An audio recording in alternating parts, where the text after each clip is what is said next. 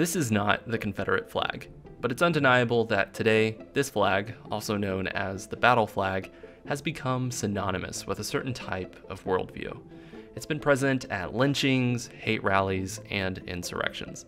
In fact, the story behind this flag and the true Confederate flag is weird, complex, and a masterclass in bad flag design. So how did this flag become a rallying symbol for hate, violence, and the oppression of Black Americans? This is the curious guide to why the Confederate flag is racist. A historical perspective. The Civil War started with a Confederate attack on Fort Sumter on April 12, 1861, and concluded with the surrender of Robert E. Lee at Appomattox Courthouse in Virginia on April 9, 1865. The Civil War was fought primarily over the South's right to own black slaves. According to Alexander H. Stephens, the Vice President of the Confederacy's foundations are laid, its cornerstones rest upon this great truth, that the Negro is not equal to the white man, that slavery, subordination to the superior race, is his natural and normal condition. Lost cause ideologies formed during the Restoration period after the Civil War tried to change the recognition of the slavery-driven roots of the Confederacy. This rewriting of history was designed to remove the social shame connected to the tens of thousands of veterans who died for the Confederacy.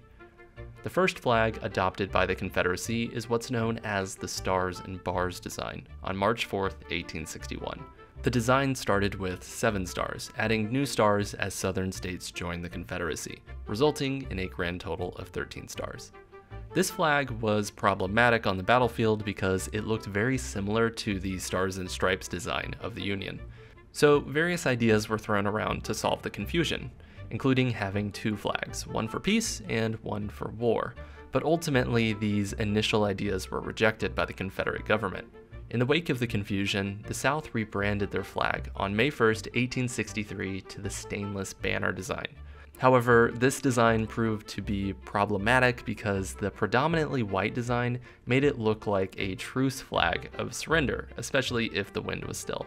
This flag was also difficult to keep clean on the battlefield, leading to complaints from military commanders. The final flag of the Confederacy came on March 4, 1865, just a month before the surrender of Robert E. Lee. The final flag design added a short red stripe to the end to avoid that whole no-wind surrender problem. However, very few of these flags were ever manufactured, and many Confederate soldiers never actually saw them in combat. So, the traditional X design associated with the modern Confederate flag is actually a regimental flag for the Northern Army of Virginia. There were many different regimental flags across the entire Confederate Army. Most regimental flags were variants of US, British, and French flag designs.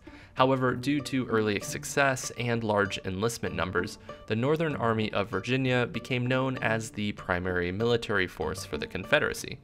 This led to increased symbolic correlation between the battle flag and the South's cause to defend slavery throughout the war. The original battle flag was square to save canvas, but a stretched out version of the battle flag was adopted by the Navy of the Army of Tennessee. This flag would later be dubbed the Naval Jack. This is the flag that most people think of when they envision a Confederate flag. In the years following the Civil War, veterans of the Confederacy began dying off. Memorial services for these veterans would often feature their Confederate regimental flag, including the battle flag of Northern Virginia. However, around this time, there was still confusion about which flag best symbolized the Confederate cause.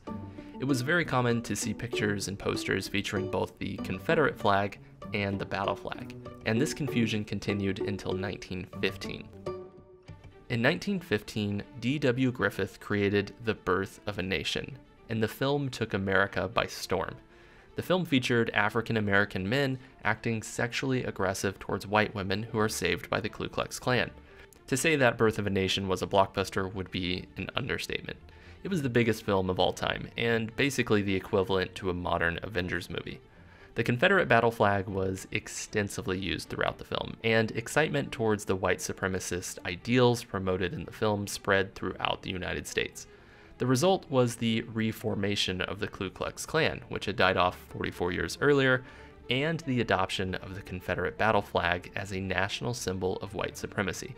The flag would go on to be present at lynchings, cross and church burnings, and it hung as a symbol to create fear in black people throughout the South.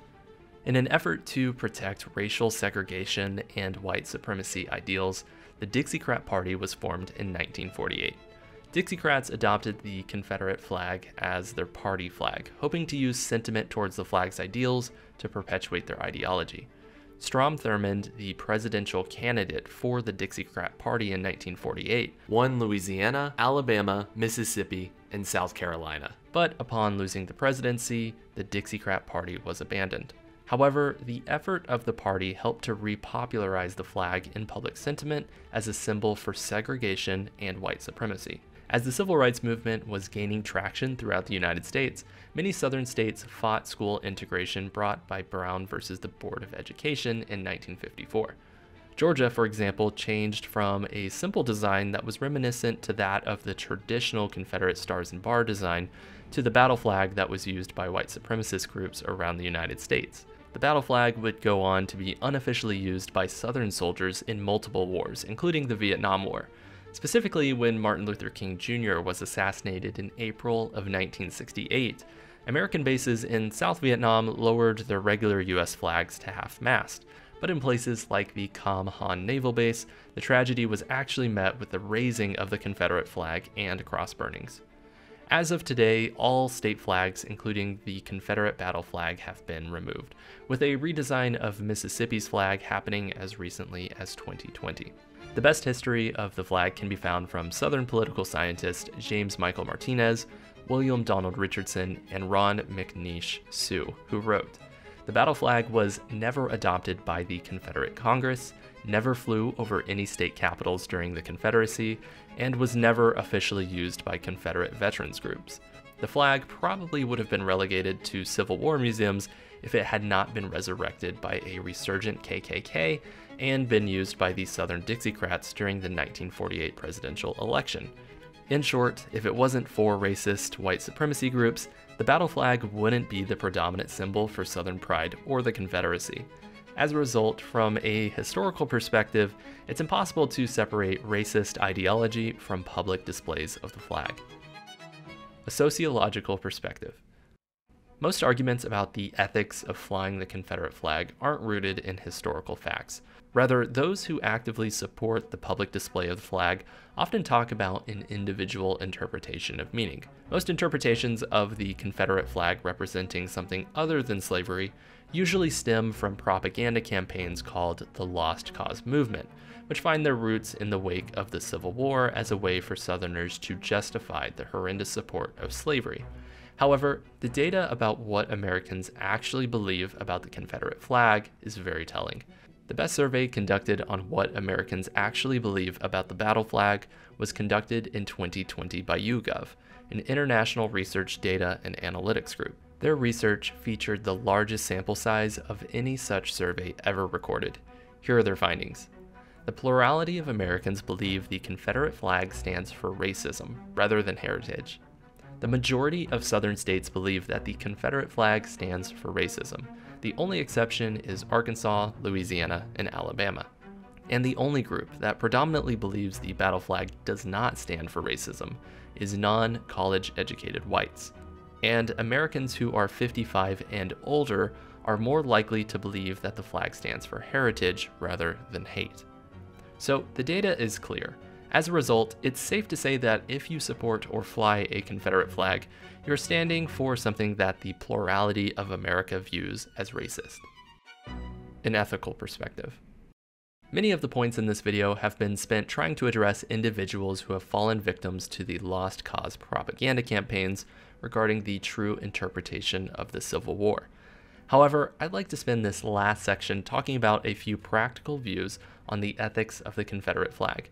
Whether we're talking about the battle flag or the blood-stained banner, the flag of the Confederacy stood for a nation that supported the enslavement of a group of people based on the color of their skin. This is obviously morally and ethically wrong. The Confederate flag also poses a pretty huge problem for those who wish to respect veterans of the U.S. military, as the Confederacy killed 360,222 active members of the U.S. military. Any memorial to such an organization on American soil is an insult to the legacy of those U.S. soldiers. I recently watched a video which stated that you have a 1 in 400 trillion chance of being alive today. Against all of those odds, you now sit here watching this video. In the wake of these impossible odds, I simply want to ask, what do you want to be remembered for? Time has shown that those who stand in opposition to minorities always leave a tarnished legacy. Those who aligned with the Confederate flag in the Civil War are now viewed as slave supporters. Those who aligned with the Confederate flag in the early 1950s are now viewed as sympathizers to white supremacy. And those who align with the Confederate flag in the Black Lives Matter era will be viewed as those who support systemic racism. If you're an American, you have the right to do almost anything you want. From joining a white supremacist organization to flying a Confederate flag, you have the right to metaphorically plant your flag wherever you want. However, I would implore those who focus on rights to ask themselves these questions. Is it right to symbolically isolate Black Americans? Is it right to align with a pro-slavery nation? And is it right to ignore the present pain of others on behalf of a defunct nation? All of these facts from this video bring us to a simple conclusion. Despite individual and communal interpretations of meaning, according to data, historical facts, and societal views, the Confederate flag stands for racism in the United States. From white supremacist movements in the early 1900s to segregation support in the Civil Rights era, the Confederate Battle Flag has always stood as a rallying symbol for those who wish to oppress and harm Black Americans.